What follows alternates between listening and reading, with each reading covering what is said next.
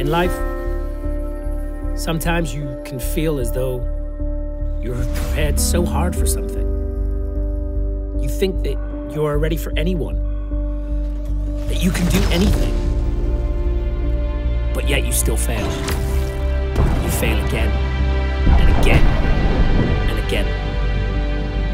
But the true character of a spacer is not defined by the way they behave in victory,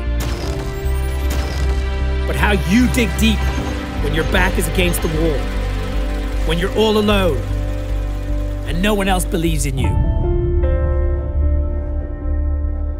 And no matter how severe the failure, you pick yourself up, you move forward, you try harder, you fly faster, you shoot straighter. That's what defines you. You never give up.